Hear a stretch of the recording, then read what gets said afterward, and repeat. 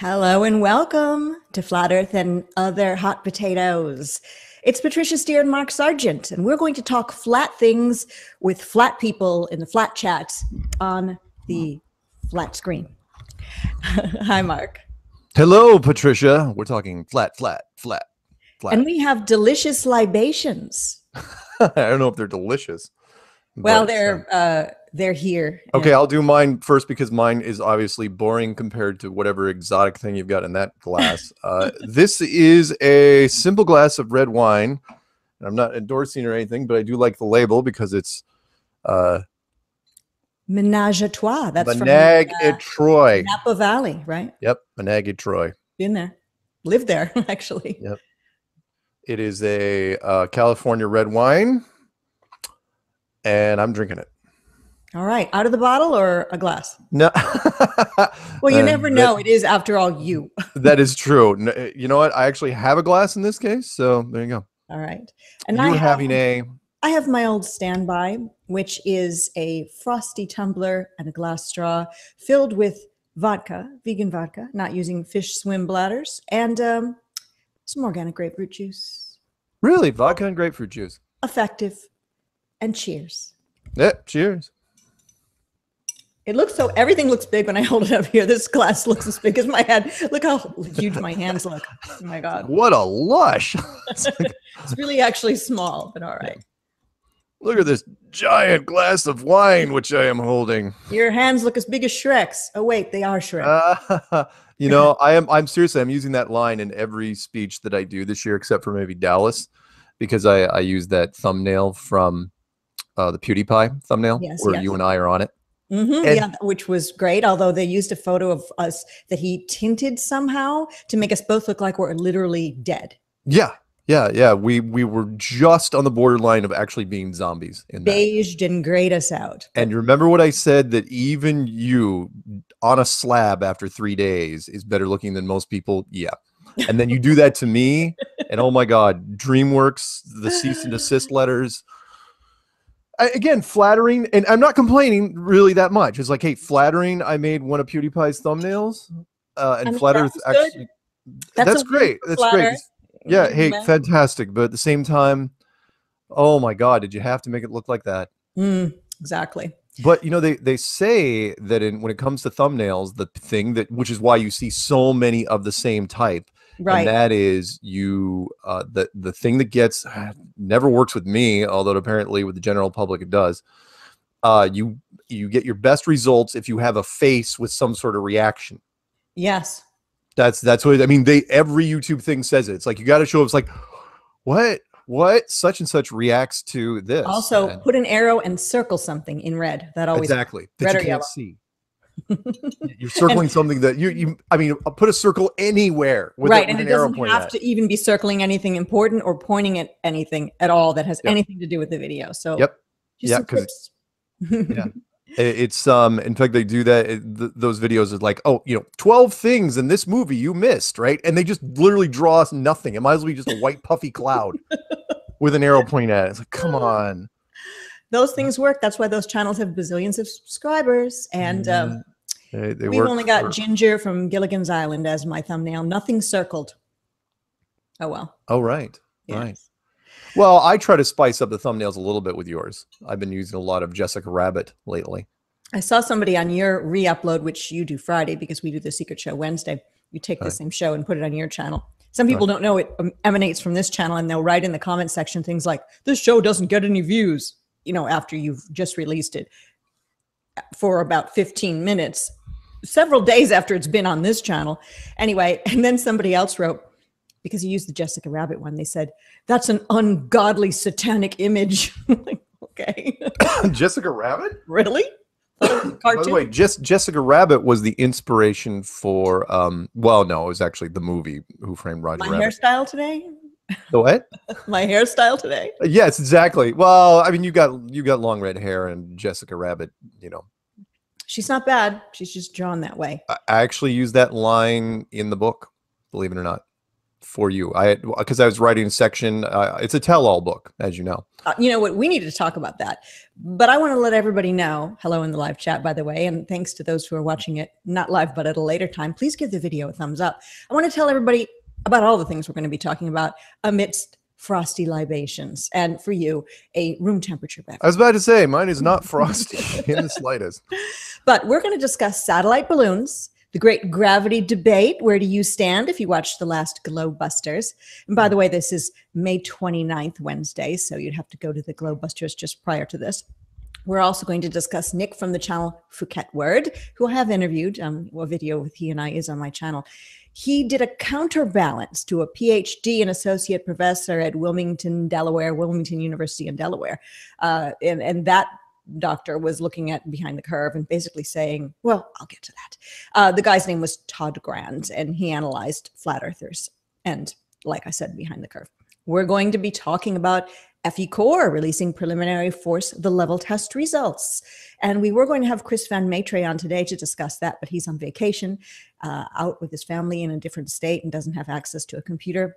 In fact, he's out with his family right now having dinner, but he will join us next Wednesday to talk about the preliminary force the level test results, which is kind of a Brian Mullen force the line test, and you've probably heard about it already, but you know, only preliminary results have been put out, and we want to find out what the story is. So sure, next week, Chris Van Maitre, but I've got a little bit of insider info I'll let you know before that. We're going to be talking about, like Mark said, his new book. What's that all about? New book. And your appearance, Mark, on Australian TV. Yeah. Also, I'm going to give those of you who love space a way to invest in the space travel that will never occur, but you can invest nonetheless if you want to just throw your money away. We'll talk about the Calgary conference that recently concluded, and the upcoming Take on the World conference, and flat earth meetups.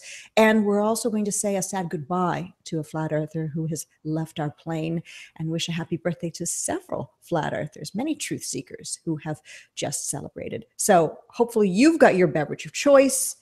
Let the secret show begin. There are links in the description box to a whole bunch of stuff. So since you already mentioned your book, let everybody know about your first book. Okay. How this new book differs. Okay. The first book, a lot of people don't even know that I wrote a first book, but it's on Amazon, and it shouldn't be. I have it. I know. It shouldn't be a big shock what it's called. It's called Flat Earth Clues, and it, again, was one of the unsolicited responses I got from doing my content, which was I put the clues out there, and a book publisher out of London called me, and they said, "Hey, how would you like to turn it?" Well, it was actually a nice British woman who's also East Indian, and she her name's Lisa Newton, by the way. And she said, "Hey, can we turn your book into, or your clues into a book?" And I said, "Sure." And I said, "What do you need from me? I'd like to do the minimum amount of work as possible." And she said, "All you have to do is send me the transcripts, and we'll do a quick little Q&A thing." And so they whipped it up. And I honestly didn't think anything was going to come of it, especially after the whole Metatron thing, you know, that whole deal. Oh gosh. I honestly didn't think. I mean, seriously, it's like, well, it's a bit, you know, somebody says, "Oh, hey, I want to make you apps. Hey, I want to, you know, publish a book in your name. Hey, I want to do a website." It's like, whatever. Producers come and go, but in this case, she was absolutely serious. And I think maybe 2.5 months later, boom, I got a box of books, copies of books, and it's like, it's on Amazon right now. We're splitting the profits. It's like, awesome, great. And then I had a reference point for it. And that was, can you believe it? That was 3 years ago. That all happened. That is crazy. I mean, we all talk about flat Earth time and how it goes at a rate that I don't understand. Yeah. Even before flat Earth, I did notice as I got older, time seemed to speed up, and that was explained away to me that when you're young and you are just going to school and you have no cares, no worries, no bills, that, you know, summer lasts forever, or it goes by really fast because you're having so much fun. You don't need to clock into a job. And so therefore time seems to drag on. When you get older, of course, responsibility kicks in.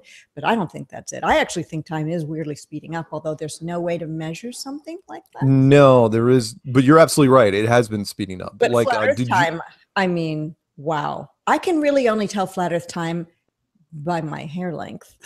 Seriously. Yeah. You know, Caroline, on my videos, you know, that's it. Caroline Walter called me up or messaged me and said, "Hey, do you realize it's been a year since we ran into each other at the Colorado Springs meetup. I said, really? It's been a year? Wow. I know. So anyway, a lot has happened, as you know. I mean, you've been there for the whole thing. A lot has happened. Happy and sad, up and down, all around, from transgender accusations to shill calling, which never stopped, to I don't know, the whole Metatron thing. So, oh, by the way, I hate to interrupt on the flow you're going with, but my app is back up in case anybody cares. It's linked in the description box. It's not going to spy on you. If you don't want it, you don't want it. I don't money out of it. And if you want it, it's there. Anyone, by the way, that is paying $10 a month for marksargent.com, please stop. Stop paying.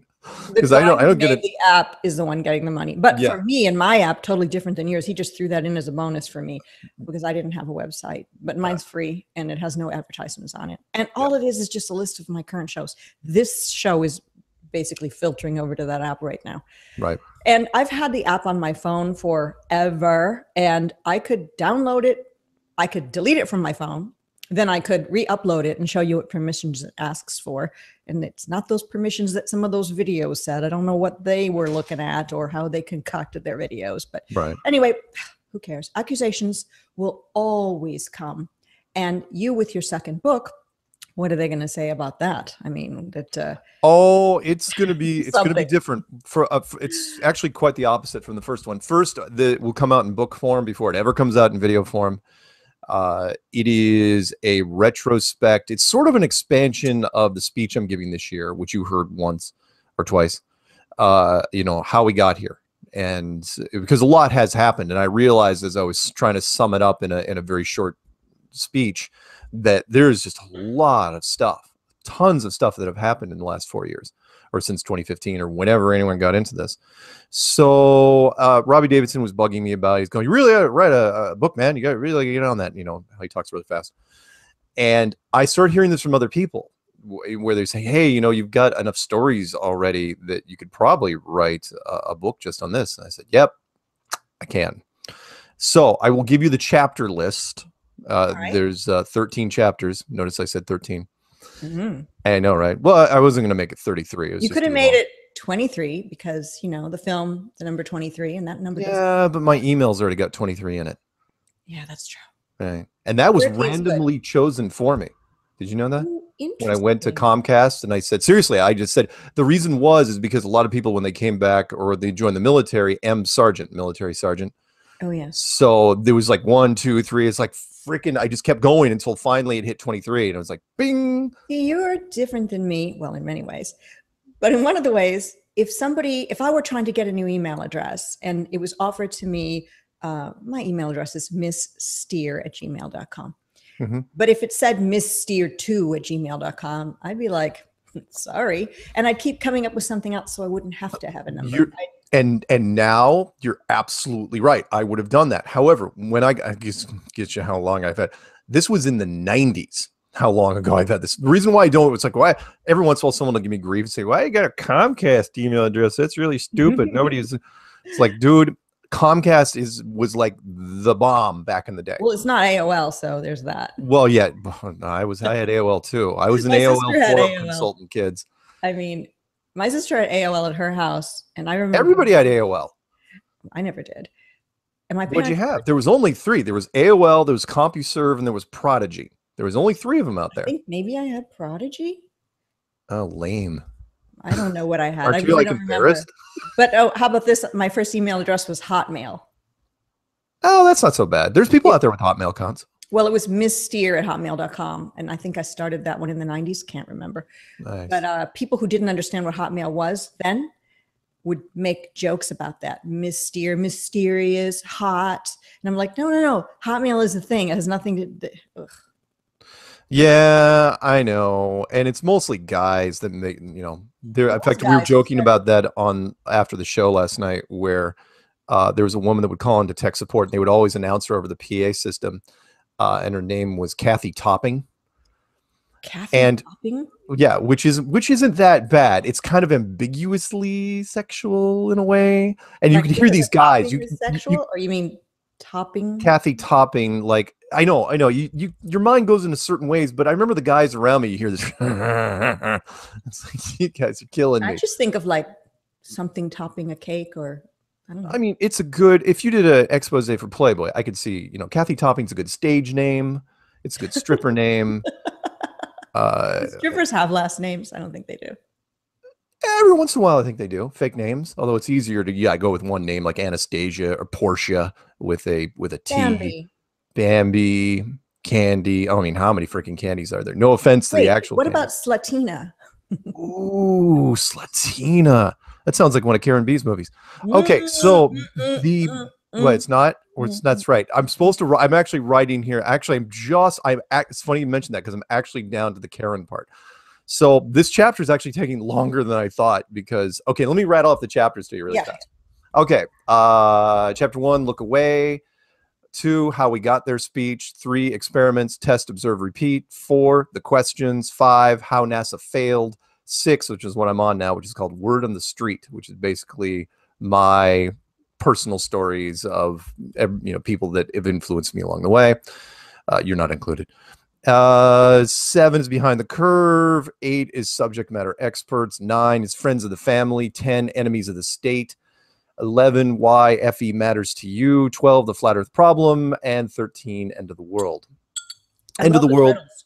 What? I love the titles. I like end of the world. Well, it play on words. End of the world as we used to know it. Yeah. There's so many different ways I'm going to go with this. But anyway, so yeah, it's going to be much bigger than Flat Earth Clues, the original one. In fact, the title of the book is called, so the first one was called Flat Earth Clues, The Sky's the Limit. This one is called Flat Earth Clues, The End of the World. I'm sorry, End of the World, not the. Flat Earth Clues. Right, because the other one's called Sky's the Limit. Sky's the Limit. Not the. Okay, good. Actually, it might be called The Sky's the Limit. So I'll leave it up to them, however they want to do it. I don't really care. When is this tome coming out? Oh, well, this opus. Are you using a feather quill pen to write it? Yes, I am writing it longhand. By candlelight? And instead of ink, I'm using human blood. Oh, well. Was that too far? May have been too far. No, I should have a rough draft. As long as it's the blood of our enemies. I can't comment. So I've been working on it for a while. I should have a rough draft done by the end of June. And which is good because my schedule is now getting even weirder. And so like in the end of June, beginning of July, I'm heading out to Indiana to meet with Roland Reddy. That is cool. We had a fake Roland Reddy in the live chat trolling. I think I know it's who that was. Anyway, so I noticed that. I'm like, wow, that's crazy. A fake Roland Reddy trolling. Right. So, and then after that, I'm going to, I don't know if you want to jump into this real quick. I am going to be attending and I think speaking at the Take on the World conference. Yes, I mentioned that in the opening. So that sounds exciting. How did you bring, I mean, was that on your list because you knew I was going or you just bringing it up? I knew you were going. How did you know? ESP. You mean ESPN? That's a sports network, but that's okay. Yeah, well, I wouldn't know that. All right. So I heard it through the grapevine. Yeah, I was about to say a little bird told you. All right, fine. But there's so many birds. Game of Thrones ain't got nothing on flat Earth. Very, very true. We got spies everywhere. So I will be doing that. And then the other conferences, Stockholm, UK, Mount Shasta. Still haven't gotten my invite for Amsterdam. Wink, nudge to whoever's out there. And Dallas, Texas, of course. To Exciting. Yeah. Let's see. I'm going to Mount Shasta and I'm going to Amsterdam because I was invited. Unlike you. Let me see that glass. Is the glass half full? Or I was about to say, really? You're going to throw that at me? You almost did a little head bob because I was invited. Why didn't you do a little finger wiggle? If I could do that head thing, I would, but I'm kind of unable to do it. We are super white. Well, yeah, and also I just don't have that kind of neck. Your neck actually doesn't work that way. No, it doesn't. I wish it did. It would come in that whole, that whole thing. Finger wagging as well. I can be finger wagging. just take your shoulders at the same time. Kind of gives that same effect. Point at me and call me Mr. Man. Which some people are into, I think. I don't know. Anyway, so that yeah. would be a whip, not a finger point, but okay. Anyway. So yeah, Take on the World conference. This is going to be my first one. Hopefully I survive it. Everybody Who's else going is to that one? just about everybody that was at the Canada conference that was at the LA conference. Matt So Long, check. Robbie, Robbie Rob, Davidson, check. Rob Skiba, check. Rob Skiba, Nathan Reynolds. You remember him? He was the last speaker. He's, by the way, did you know? Here's a little trivia for you. Did you know? Did you know? And I would have put this in there. I just haven't known Nathan that long. That he asked me. Maybe I did tell you this, but we talked off air, which was he asked me after his set. Asked me my critique of it, and what I would change. I go, man, I wouldn't change a thing. I go, it's really polished. I mean, he's wearing a suit now. When he's doing it, and I said, I go, how many of these have you done? And he goes, 2, including this one. I go, what? I go, LA was the first time you got on stage.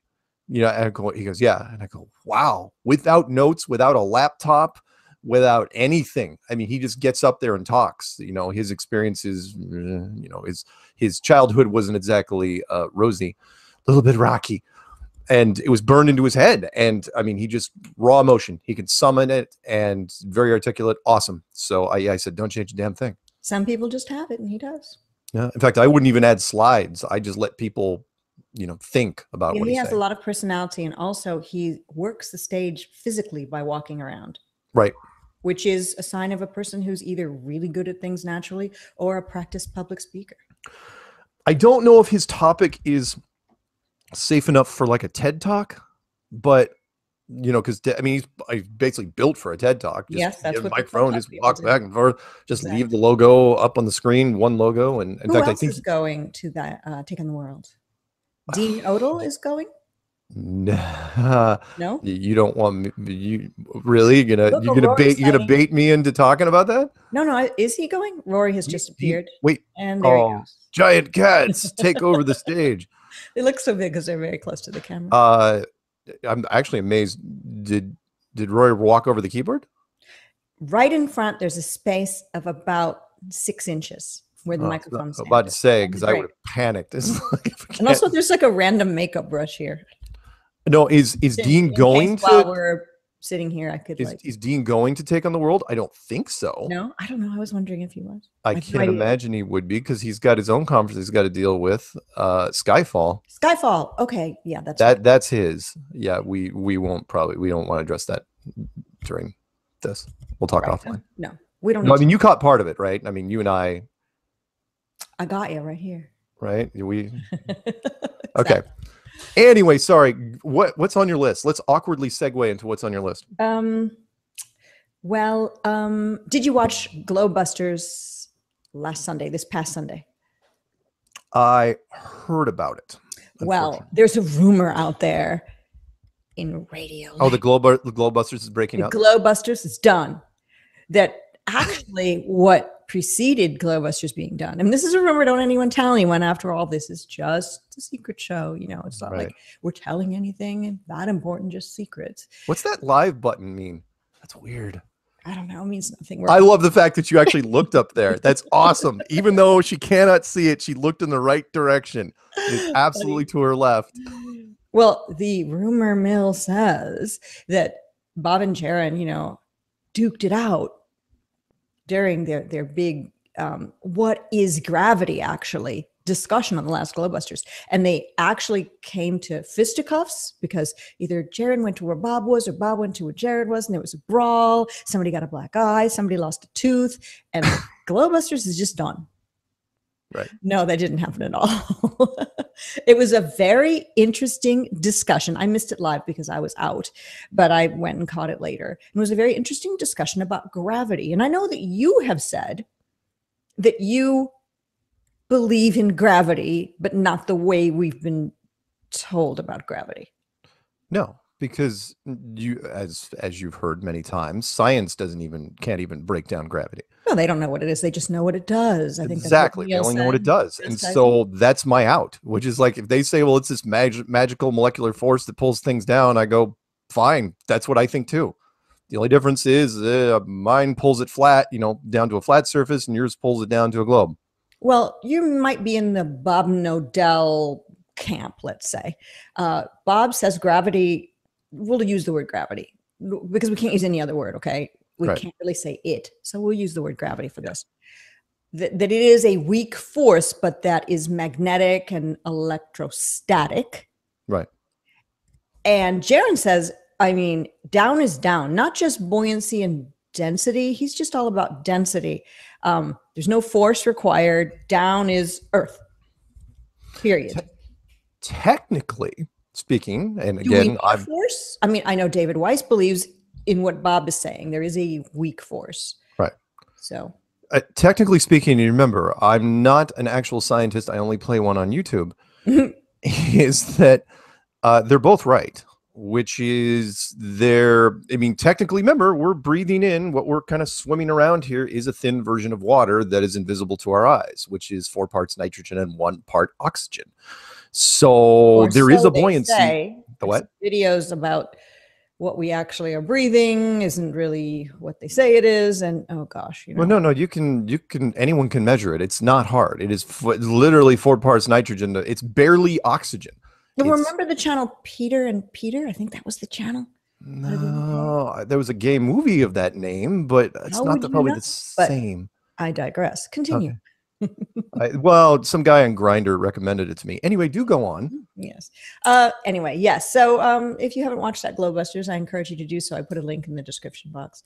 It would be interesting to know where everybody stands in the live chat. Maybe we should take a little poll.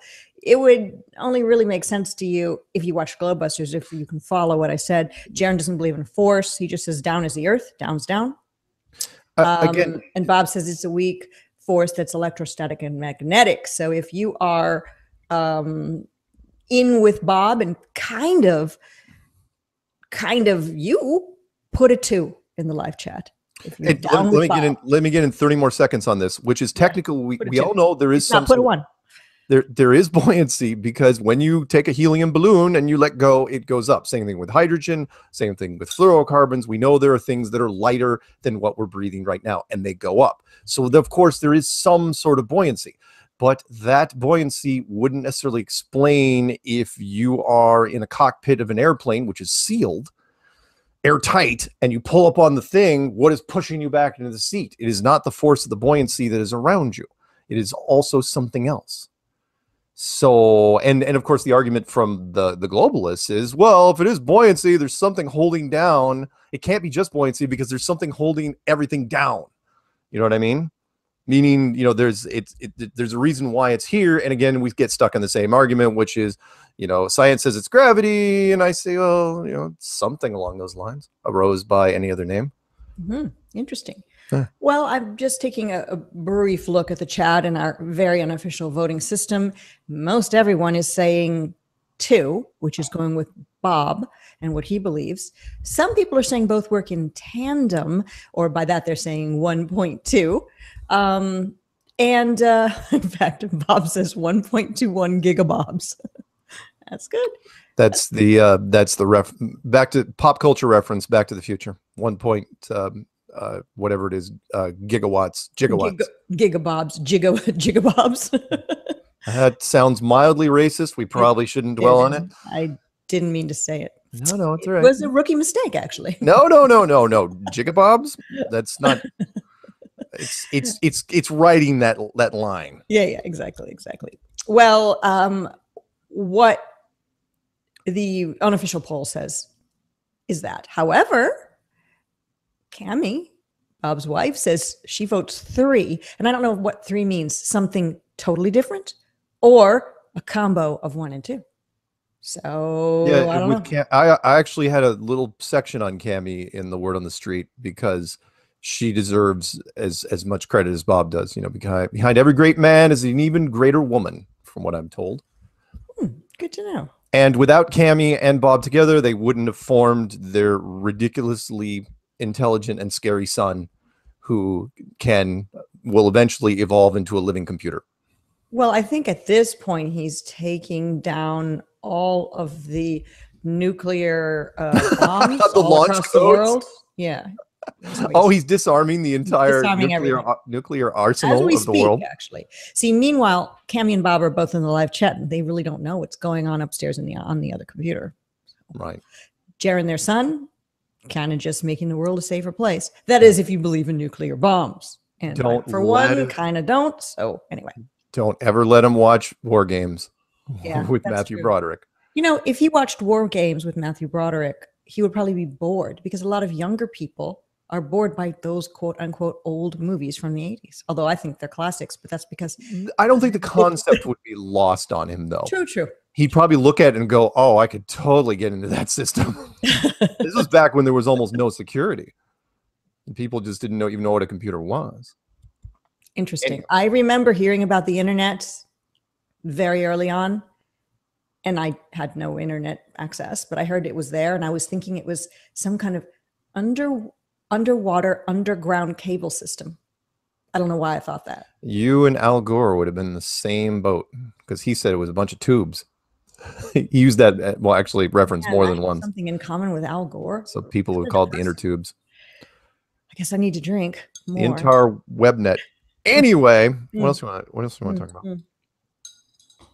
Calgary. Let's talk about it. Now, I know that it's been longer than one would assume, since why I'm talking about this now, it's been quite a long time. But for those who don't know, not that long. Last week's secret show was preempted due to Google messing around with the Hangout capacity and not making it possible to do Hangouts. Right. So we had to skip the entire show, which was annoying. So I've brought some of those topics from over there over here. So yeah, tell us a little bit about the Calgary conference. The Calgary conference was wonderful. It was really well done. You know, it's one of 3 conferences this year that are being put on by women, which I thought was really amazing. Meaning the first one was done by Adrian down in New Zealand, which you were at. And then women can do everything men can do, and backwards in heels. And in heels as well. Yes. The second one was done by Sarah Stewart up in Calgary, Canada. And the third one is going to be done by Roxanne Glenn out in the UK. And which is, anyway, so this one was done by Sarah Stewart up in Calgary. It was the first time going into the conference thing, and she did it after being inspired by the LA conference, which you and I attended. And she basically grabbed most of the speakers from LA and drug them up here to Calgary. And it was a no frills, really bare bones conference. And it went really, really well. It wasn't done at a hotel. It was done at a community center, you know, with a big meeting room, a beautiful venue, and everything went off basically without a hitch, with the exception of a few audio issues in the beginning, but that always happens because, you know, you don't get a chance to do a dry run. But Sarah has an interesting backstory. She was thrown out of Canada's largest church for daring to talk about flat Earth. Right. Sarah Stewart, who was not a bronze medal winner at the Olympics in figure skating, nor was she a keyboard player for Bryan Adams. She was recently, though, I had to say that when I was doing a show with her. I remember. I love creating little fake backstories for people. Strange World 199. Yeah, and people actually were buying the figure skating thing. Well, believe it or not. I remember when Jonathan from Jersey was on with you long ago, when you had me on your Strange World as a guest. When I first started my channel, maybe I'd done 3 videos, not really any with you. Maybe I interviewed you, but I was doing them with Stars Our Souls. You and Jonathan started saying I was a spy and an agent. And because you were making a funny story, that stuck. So the things you were doing to Sarah Stewart when I was listening to Strange World 199, I was like, oh no, poor Sarah. Believe it or not, I had emails along those regards. People were sending me music and stuff. Say, send us Sarah. I don't know if she knows about this new keyboard that's out. And it's like, oh boy. Did you say that the song Sarah Smile by Hall & Oates was written about her? That's so great. I am so grabbing that. Sarah Connor. I mean, that character. Sarah Connor was named after Sarah. Right. Oh, wait, what was that one? Sarah. Was that Starship? No. Maybe. It Don't like was one of it. those bands I never listened to. It Don't wasn't like it. REO Must have been Speedwagon. Starship. Was it Jefferson Starship? Maybe. Or Starship. They went through many Oh, yeah, that's permutations. right. Anyway, the Live point chat will was let us know. she had an interesting backstory. Well, yeah, it happened literally just before we got there. I mean, it wasn't Toto, according to Bob. the who? It's Toto. Oh, Toto. Yeah. All right. Yeah, don't like him either. Yeah. No, I'm not going to use that reference. Nobody likes Toto. So, Only Dorothy. Only Dorothy. yeah. See, that movie ruined the name. I mean, is the name chosen because of the dog? No idea. I don't. Yeah, it doesn't matter. Okay, so the largest church in Canada, what they call mega churches, with pushing 10,000 members. You know, a lot. Well, there's one here in Houston. Yeah, big. Well, yeah, Texas, of course. You know, the TV evangelism, that's a big thing. So they had heard that she was going to be putting on this conference, and she had been part of the church for a long time. And this is when you have a church that size, you have multiple pastors, a lot of pastors, like 30, 40 pastors. And the head pastors, the lead pastor singled her out. I mean, you heard the show, and pulled her off into another room and says, yeah, basically we're showing her the door. Basically, they can't officially kick you out. It's not like the church has a lot of muscle sitting at the door that they can just throw you out. For no reason. You have to be making a disruption. And in this case, it's like, yeah, you know this line. It's like, we don't it's almost like you're getting fired from a company, which is, we don't think you're a good fit here. We think you'd probably happier in another congregation. And and she knew fully what it was about. They didn't just say you door and point. No. I mean, they were trying to be as nice as they could, but they wouldn't even bring up flat Earth as a reason, because you can't. And it's not a legal thing. It's because you don't want that to get spread around. So the example he used, and anybody that listened to Strange World 199 would know this, is that they use the Mormons. Kind of like the Mormons would come in and try to take people away from the congregation. And so they were basically comparing Flat Earth, without using this by name, as a religious organization that was going to take people away from the congregation. And that is not true in multiple areas. One, we have no interest in taking people away from any congregation, but that's also not the reason that he was so worried. He was mostly worried because he didn't want the Flat Earth sticker to be attached to his church, because that would give license to other churches to poke fun of him, which is, hey, this particular member from this church put on a Flat Earth conference and they had no problem with it whatsoever. Therefore, by association, this church may be leaning Flat Earth.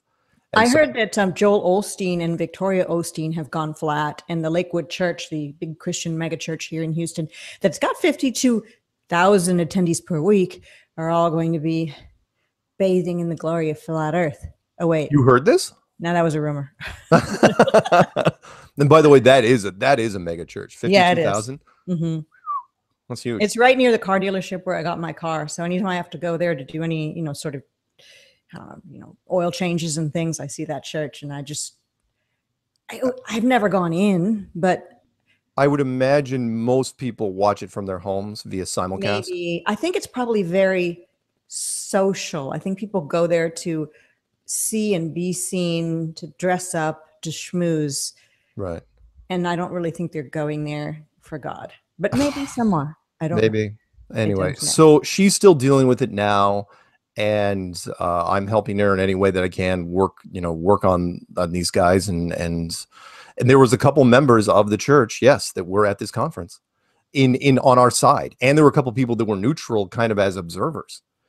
So interesting that, and again, this is not something that is unusual. As you know, there are congregations out there. And the biggest problem, and I don't want to go into chapter and verse, I'm not going to turn this into a sermon because it's Wednesday. Which is, because Sunday I could give a sermon. Absolutely. I could. But being that it's Wednesday, most churches have a problem because the only Bible verse, you know this already, that even hints about a globe is Isaiah 40:22. He that sitteth upon the circle of the earth. Well, in the ancient Hebrew, my good people, circle is not ball, it's not sphere, it's not globe. Correct. It's circle. And they're trying to use it like it's got veto power over every other book, including Genesis, including the story of Joshua, the story, the Tower of Babel, you name it. That's it. And they're trying to lay that out, and they're having a tough time. So it's like, please, with that, that's the only reason all the churches haven't fallen in line. That is it. That one verse. Otherwise, they'd have real problems. Anyway, I wonder if Joel Osteen here in Texas and his wife have ever heard about Flat Earth. Maybe I need to I bet you they have stickers and go over there on a Sunday and cover every single car with them. Do they know that it's the wipers? Do they know that it's a thing? Probably. There's probably, I mean, come on, after the Netflix thing, come on. Ace McLeod says he's been to Joel's cult rock show, he calls it, Joel Osteen, and he said it was a very weird place. So I have no idea. I don't think I'll ever be there, so I really don't know. All right. Other things going on. There's a guy named Sam Esfahani who is putting together a truth/flat earth conference, and it's in Lisbon in 2019. How did you hear about this? Because I've got eyes and ears.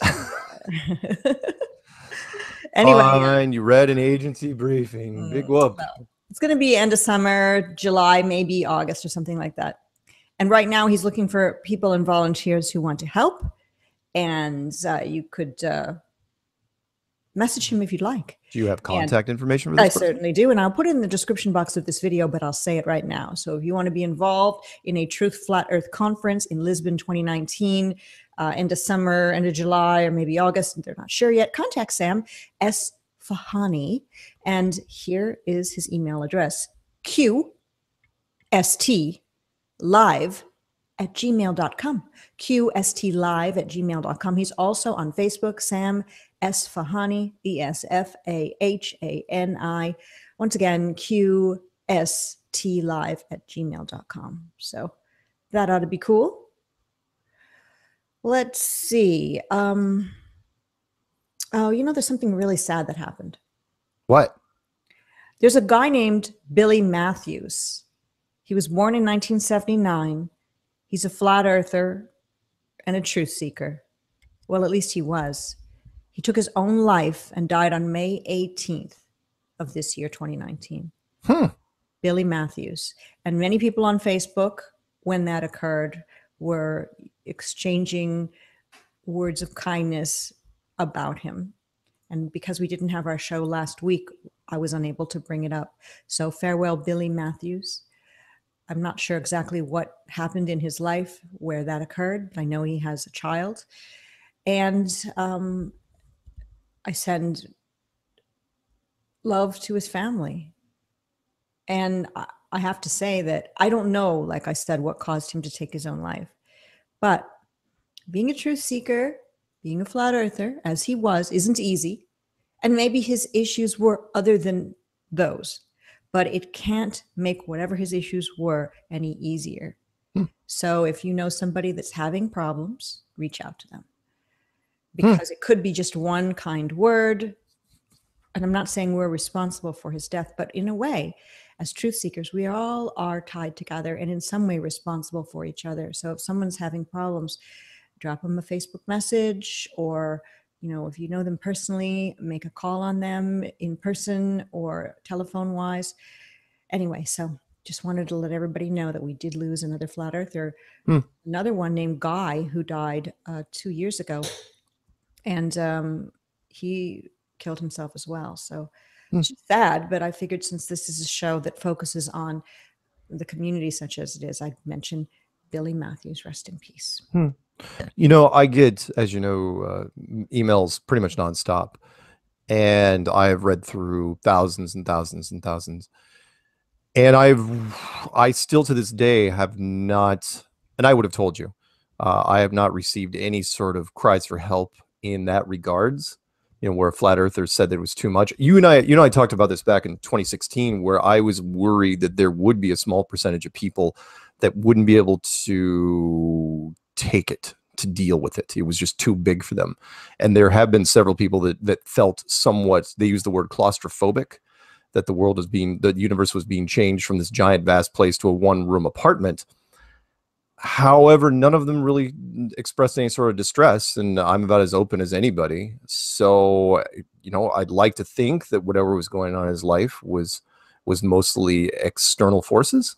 Because I have yet to run into somebody that said, you know, that said that flat Earth is going to kill me, as opposed to me, which is completely different, who absolutely wants to die in a vacuum chamber, which is, you know, being a martyr, which is different.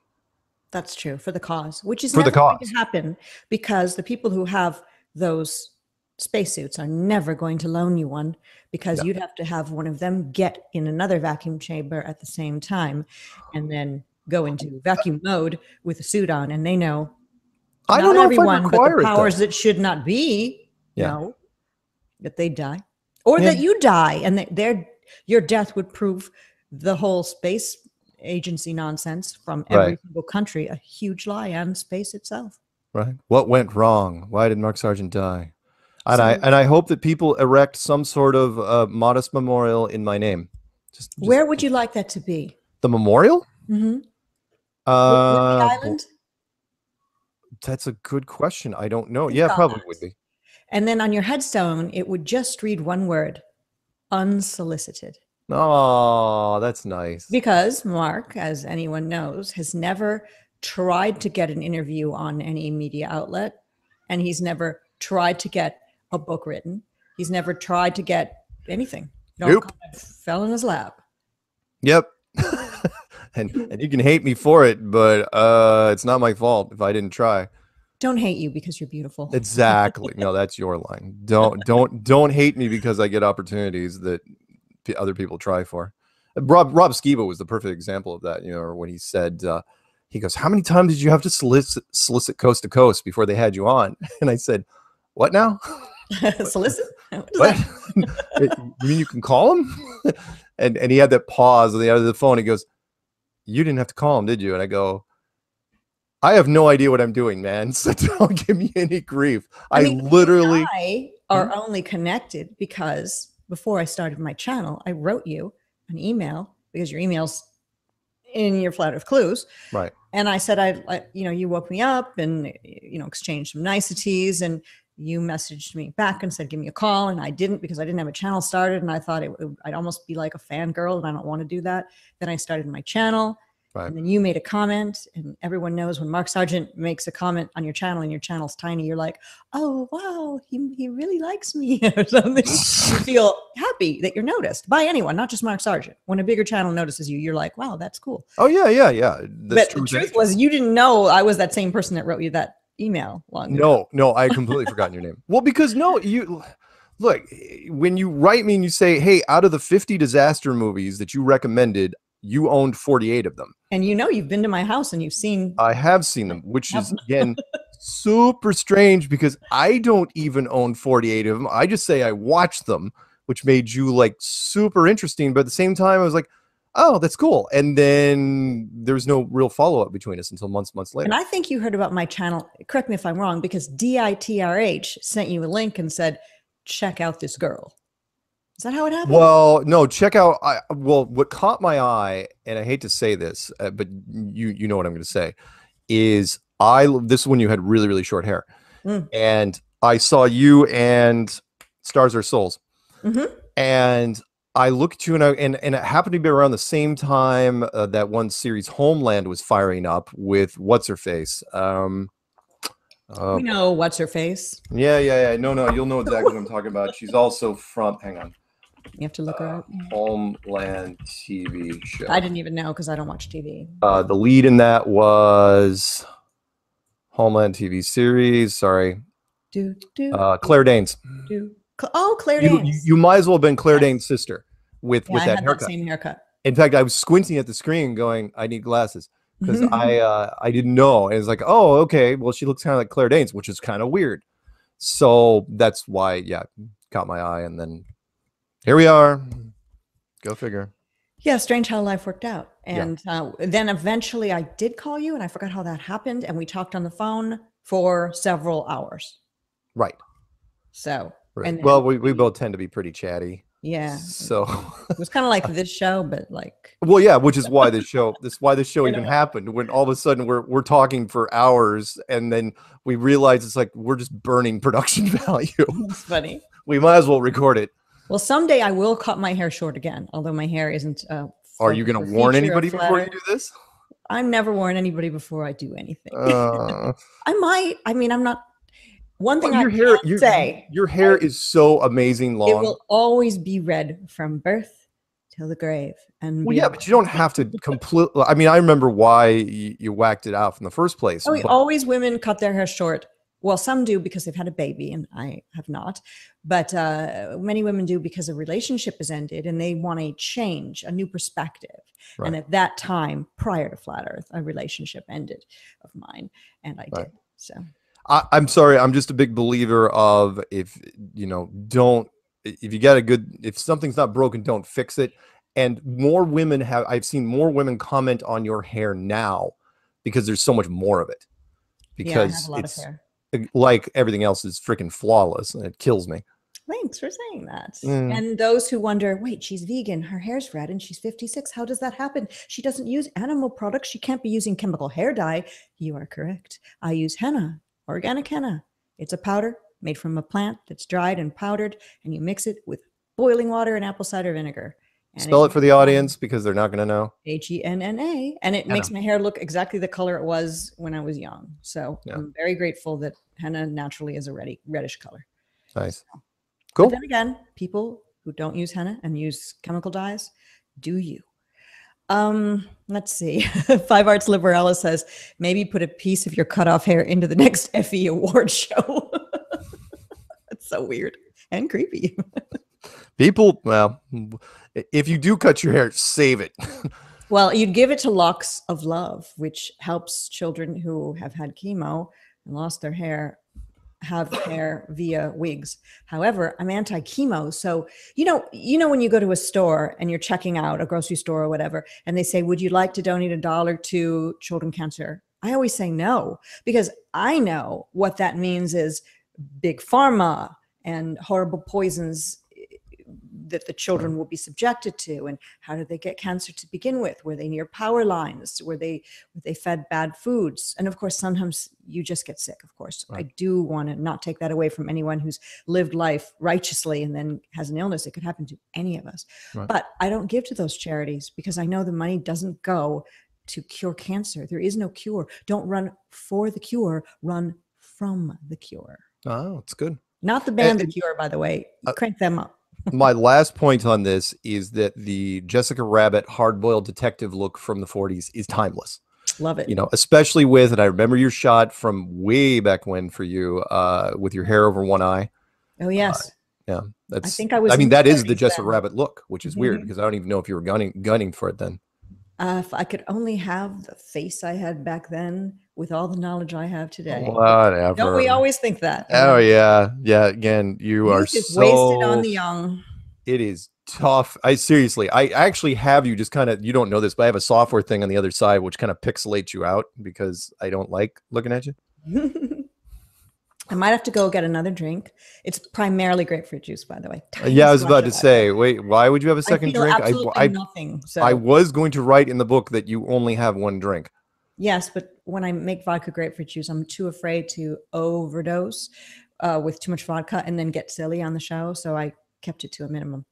I mean, even Rory the cat watched me pour and he said, come on, that's not a very good pour. Heaven forfend your composure should drop its guard for even a second. And then I'd get all blushy and sweaty. Not good. I do want to, before I get a drink, and then I'll turn it over to you to talk about I'm covering? Okay. Well, not yet, but I do want to say happy birthdays to some flat earthers. And if I've missed you, that's because you're not a Facebook friend of mine. But if you're having a birthday and you want your name announced on the show for whatever reason that might be, you can message me at misssteere@gmail.com. So Saul David Guzman, his birthday was May 22nd. Let me see who else I've got here. There are a couple of other people, a bunch of other people, in fact. Nathan Gonzalez' birthday was also May 22nd. Scrolling here on my phone where I try to take note of all of these birthdays. And for whatever reason, there's one No, sorry. I know this is very boring. Sorry. Oh, there we go. What are you, Canadian? Superwan Green, who is associated with Phuket Word, Nick, and Superwan Green. It was her birthday on May 24th. Let's see who else had a birthday. Sorry. Oh, Sienna Collins. Shauna Collins. I always say Shauna Collins. Shauna Collins. Her name is spelled S-E-A-N-A, so I always say Sienna, and I'm always wrong. Her birthday was May 26th. And who else? Jason DeBose had a birthday. And I think there was one more person in this list. Austin Armstrong had a birthday on the 27th. And yeah, happy birthday to all the flat earthers out there whose names I haven't managed to know. So yeah, cool. We lost somebody, but flat earth lives on, and all of us flat earthers live on. I'm going to play a little game with you, see if you know who said this. I'm going to read you a famous quote. One of the saddest lessons of history is this: if we've been bamboozled long enough, we tend to reject any evidence of the bamboozle. We're no longer interested in finding out the truth. That bamboozle has captured us. It's simply too painful to acknowledge, even to ourselves, that we've been taken. Once you give a charlatan power over you, you almost never get it back. Who said it? Okay, my first guess would be, because he's so quotable, would be Mark Twain. No. If it's not, my second guess would be P.T. Barnum. No, those are good though. Not Oscar Wilde either. One of my favorites. Who is it? Carl Sagan. Oh, that's interesting that he would use the word bamboozle as many times as that. Yeah, I guess. And it's a long. He was part of the bamboozle, which makes it all crazy. He's the successor who tapped Neil deGrasse Tyson for his current position. And he didn't use the word billions once in that. I meant Neil deGrasse Tyson is the successor to Carl Sagan. Sorry. The short too much. the short version of that, which we've all heard, is billions and bamboozle. Maybe he just likes B words. He might. Or he might have. is that it's easier to be fooled than to convince somebody that they've been fooled. Fool me once, shame on you. Fool me twice, won't get fooled again. Name that. Oh yeah. You said it. Yeah, the way you were pacing it. Yeah, I love that one. The point is you can't be fooled again. Like the fact that he screwed up, which is why no public speaker should use that phrase. I will never use it because it's too easy to screw up. Which is fool me once, we all know it. Fool me once, shame on you. Fool me twice, shame on me. And I had to focus to say that. And that's President Bush. Yeah, it's President Bush, where he got fool me once, and then and he absolutely screwed up. I mean, he paused. You remember listening to that? He's like, he got lost. Fool me once. He's like, shame on you. And then he started thinking about won't get fooled again by the Who. And right. He just lost it completely. Yeah, he was gone, like right in the beginning. And that's when he paused. He's like frustrated. He's like, the point is you can't be fooled again. It's like, oh my God. Stop. Oh, he was terrible. He's just terrible. I mean, anyway. So sorry. What do you want me? Do you want me to cover? Do you want me to do the what's been happening in the news while you're getting another drink? Yeah, do what's been happening in the news, and I'll look at what's happening in my freezer with the vodka and in the refrigerator with the grapefruit juice. Got it. Wait a minute. For those of you who think I'm an alcoholic, I'm not. I am. That is so good, because as you were getting up, that's exactly where I was going. I am indeed an alcoholist. That's okay. Appreciator of, but only occasionally. To the bar. That's like being a mixologist, only different. No, Patricia is not an alcoholic in any way, shape, or form. It is amazing that she's actually having a second drink. I've been out with her many times to meals. She will order one drink and she will nurse that thing until you've finished your meal, your appetizer, your dessert, you've eaten the napkin, and her drink will still be there, and you'll probably have to finish it for her. So let's get right to what's been happening in the news in Flat Earth over the last month, things that kind of caught my eye. First off would be, in fact, if you type in, just follow along, kids. So type in Flat Earth and set the filter to 1 month in YouTube, and you'll see some interesting things. First off is the Center for Inquiry. Why this thing is showing up at the top of the list, well, I've got my suspicions, because they only have, I think, 20,000 subs, and it's not even a verified channel. Like they used to do in the old days. Back in the old days, you used to be able to get a verified channel with less than 100,000 subs. Now, not so easy. But the title of the video is called When Skeptics Meet Deniers, CFI Investigations, Group Tests, Flat Earth Claims. And that's interesting because it's basically the Salton Sea experiment from last year when National Geographic, I mean, literally a full year ago, in fact, they even say it in the beginning, in June of 2018. Yeah, I know. I was there. I was with National Geographic for 3 days, and we went out to the Salton Sea. And it wasn't even National Geographic that paid for the experiment. It was this skeptics group out of Los Angeles. And they completely botched everything. One, they were supposed to start at 5 a.m. They did not. The balloon experiment was cut out of the National Geographic segment entirely. The raft experiment was ridiculous and non-scientific in any way. And it was hot as beep. It was hot as balls out there. Horrible. It was horrible. It was, and yeah, you were wilting. I was dying, and I made it to the freaking bitter end. I was the last person there, and we, after hours and hours and hours, remember, we got up at the crack of existence and drove out of existence. I like it. It's true. It was early. I mean, we were there from 5. I was there from 5 a.m. till what, noon or 1. And then we ended up going to, you went to the hotel, and I ended up going to a deli where we ran into people. I think I told you, and the girl that was running the checkout counter, she was one of us, and we didn't know till after. She's like, "Who are you guys?" You know, and we're Flat Earth, and she throws us the sign, which is awesome.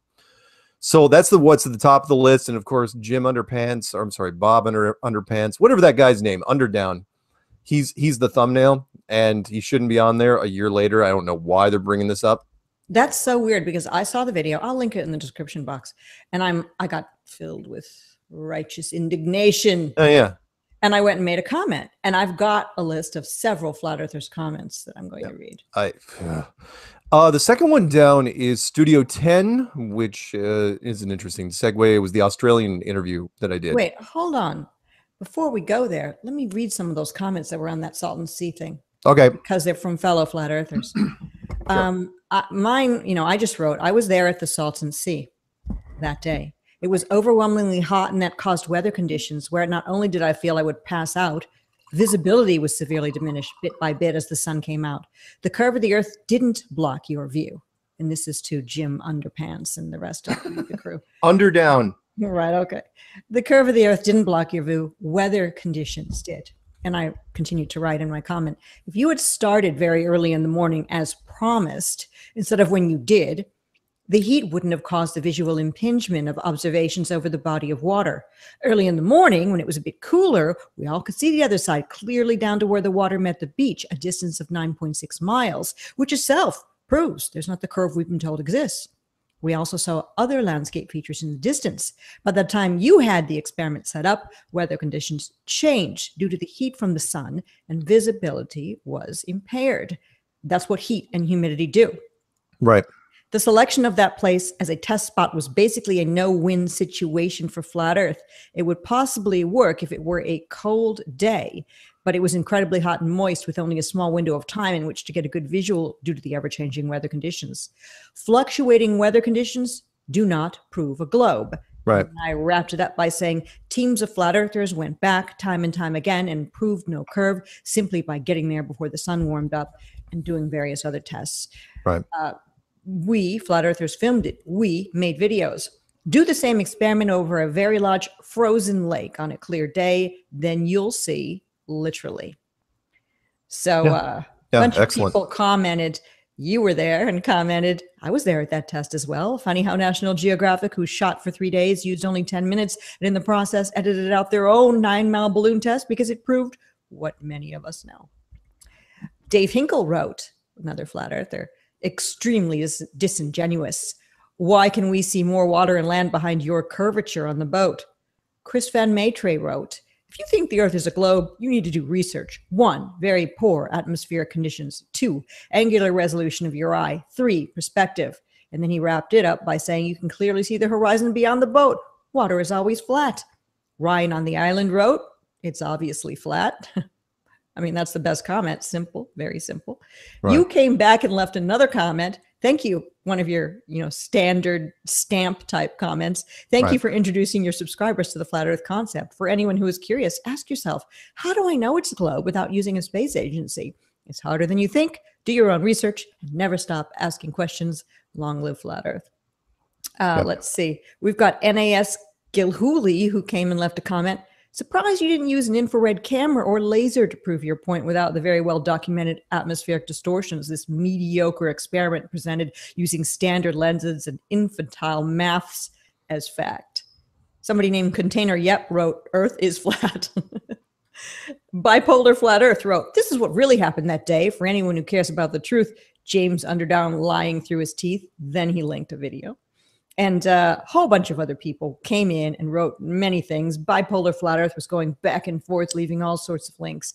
And somebody named World Shirts came and said, and yet at 4 minutes and 57 seconds into your video, you can see the water behind the flag, which is impossible on a globe because the water should be below the curve. On and on. Dan the Waterman wrote, OMG, we were there. These people lied. Yeah. Anyway, thanks to everybody. And I know that since that video came out, many, many, many more people went and commented, but I only have screenshots that I took right after that video came out. So yeah, I mean, wonderful that flat earthers just went there in droves and let the truth be known. It was awesome. It was fun to be there. I was so happy that so many flat earthers showed up on a Sunday morning at so early after we had, been partying the night before. In the middle of nowhere, in a place that had dead fish bones all as over, sand. Yeah. Smelled like fish. So. Well, yeah. You didn't. Did you ever see the pile of dead fish that was just beyond visual range of us? I smelled them. It was awful. It was just terrible. It was an awful place. And again, and I'll talk about this in the book thing, which is National Geographic deleted the entire balloon sequence.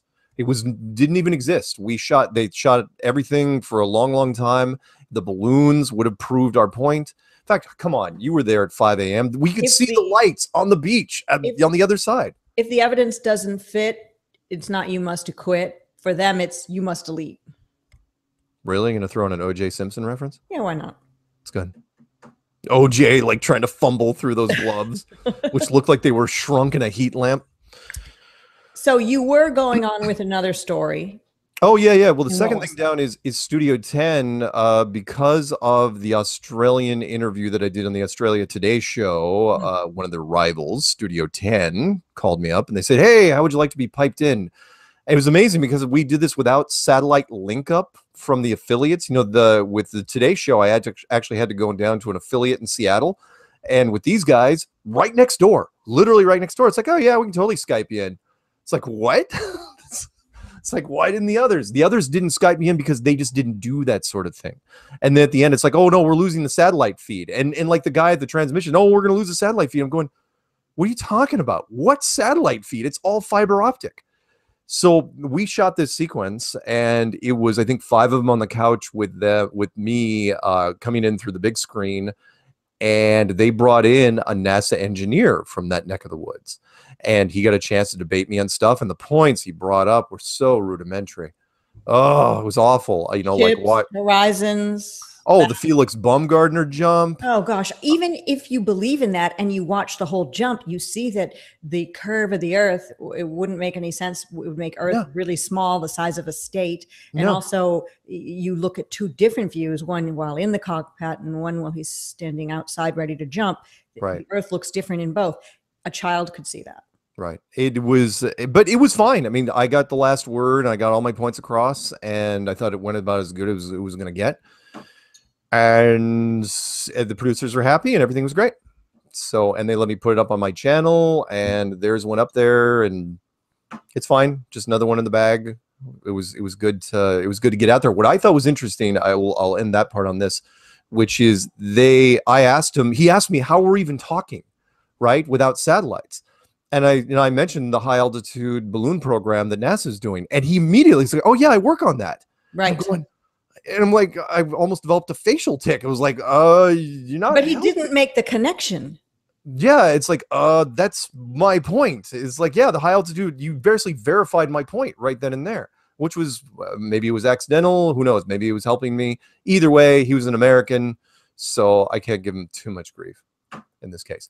Other videos down the line, wisecrack, how conspiracy changed. They're trying to link flat Earth to anti-vaxxers. We're going to be hearing that more and more. Satellite TV on flat Earth. I was just interviewed again by a woman who interviewed me for an article in the Houston Chronicle, and that article is called Spheres of Influence. I'm looking up because I have it framed on my wall. The woman's name is Carrie, who did it, and it had like 8 pictures of me in this room. And it was a great article on flat Earth, of course, after they let me talk and printed what I said pretty much to a T. They had experts come in and debunk me. You know, what do you expect, right? I mean, have you seen Behind the Curve, right? Experts in quotes, of course. But anyway, Carrie called me again and wanted to know if I was a moon landing denier. And that was the term she used. It's kind of like anti-vaxxer. These are quoted terms that they try to pin on people, which belittles them as human beings and intellects. Right. I do not like being called a moon landing denier or an anti-vaxxer. I just don't believe that vaccines are as effective as they say, although I had vaccines when I was young, but only a few because I'm much older than children today who are getting so many in such quick succession when they're so young. And there's been links, although some say they're not very strong, to autism and other things. And I believe those parents who know their children well and say things like, little baby Susie was great, fine, learning, almost, doing everything right. And then vaccine, sick, and now she's autistic. How did that happen? Right. And I feel bad for parents who are doing what's best because the doctors have told them what to do. And what happens to their child afterwards, they will always forever feel responsible. And my heart goes out to them for sure. I would like to think, and I'm not going to go into the big vax thing because you've heard me say it many times. Yes. I would like to think that there are doctors out there that know the real scoop, that can figure out what's going on, that figured out if you delay certain vaccines for just enough time, your chances go way, way up in terms of success. And I'm hoping that and word of mouth helps us out in the long run. It's kind of, and not to say that happens in the Soviet Union, but word of mouth is a big thing. Look, mothers talk to each other a lot, and they, and professionals will, especially if they're close to the family, will say, okay, look, I'm not supposed to say this, but, and then it follows up with whatever. So, me, yeah. I'm a big believer in clandestine operations. Well, there's people who are public figures who spoke out when pregnant with a baby, couples or single moms, and said things like, I'm not going to vaccinate my child. And what happens is they are descended upon through the magic, and I put that in quotes, of social media with pure, unadulterated hate, including a tattoo artist, public figure named Kat Von D, who has a line of cosmetics called Kat Von D. Whether you like tattoo, black-clad rocker chicks or not, that part doesn't matter. She did speak out that she was not going to vaccinate her child, the baby she's now had, and she just was torn to ribbons, and sales of her products went down. And that's what happens. We've become a society that is taught to self-police. In fact, think about how we were taught at a very young age to laugh at the flat Earth with the picture of the old ship going over the cosmic waterfall. Yeah. Right.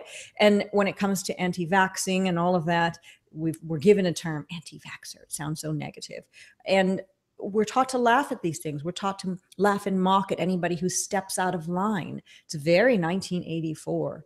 And I, for one, am purchasing Kat Von D makeup products because although the company was sold to Estee Lauder, which animal tests, she herself still has part of the company in her name, and money does go to her. And I buy her products because they are vegan, and also because she was bold enough to step forward and express her point of view. And I know that she probably looked into it. Now, I don't know if she bowed to pressure and did indeed vaccinate. She didn't really talk about it after that. Hard to say. I mean, but they can get to anybody. I mean, you saw what happened with Robert De Niro. Yes, exactly. And we discussed that on one of our secret shows way back with the film that he came out with. Right. Well, no, not that he came out with. It was his film festival. It was his film festival. And the movie got released regardless. It was called Vaxxed. Vaxxed. And he was going to show it. And somebody, the lawyers got to him and said, yeah. Well, it's like those sports people who come out and say, hey, Earth is flat, and then they're kind of pulled back in. And well, here's one. You'll remember this one. Remember when Oprah said she was never going to eat hamburgers again? Oh yeah, right. That didn't go over well. Who knew that the Beef Council, the cattle was going to call her up and say, "Dairy you do that again, we will bury you." Right. And she did. She backed off. She said, "Yeah, I probably was." It's about money. People are afraid to lose money. That's the thing, and that's sad. And that's what marks flat earthers different than most. We've decided, regardless of our job, regardless of what family members think, regardless of the impact it might have on our future economic development and growth, right. We've said we've stood up to be counted. Right. And I really commend everybody, because it's not easy, but it's necessary to be honest about what you believe in and to be strong in the face of criticism, which will Agreed. Absolutely agree. I mean, you know me, I'm willing to literally go to the wall and put my life in jeopardy. But that's also sort of a death wishy romantic side of thing too. I don't think it would be romantic at all if you died. Oh, that's nice. But have you ever watched a movie? Unless you died on a white horse. No, because I'd be sad for the horse. I'd have to actually there'd be a secondary thing. I'd actually sacrifice myself to save the horse. Oh, that's super romantic. Well, see, animals come first. I know it sounds terrible, and I'm probably giving it away a weakness because there's government agents now taking notes, going, "Oh, we've got this guy." When you ever see movies where there's a secondary character that absolutely just throws himself in the line of fire to, it's like, no, go. Like I'll hold him off for as long as I can. You know that line? A red shirt on Star Trek like that? No, red shirts on Star Trek. No, they didn't even have dialogue. Yeah, no. They were just like, he walks over to that side of the room and he dies. They're disposable. No, there's got to be some interaction. Generally, it's something we've all seen it. It was mostly, I think, 90s movies that did that, which was, whoever it was, like carrying somebody through lava, which didn't make any sense, or driving your ship into the UFO, and it goes on. Anyway, I welled up every time I saw those scenes. You would give your life for a cause that you believe in, but I actually think most of us who are involved in this have given up an aspect of our life to be a part of this, not our physical being alive and breathing, but we've given up things for sure. I've made myself kind of undateable by any normal person out there, unless they want to ignore the elephant in the room, which is I'm a flat earther. And but when the scales tip, how much different though it is since 2015.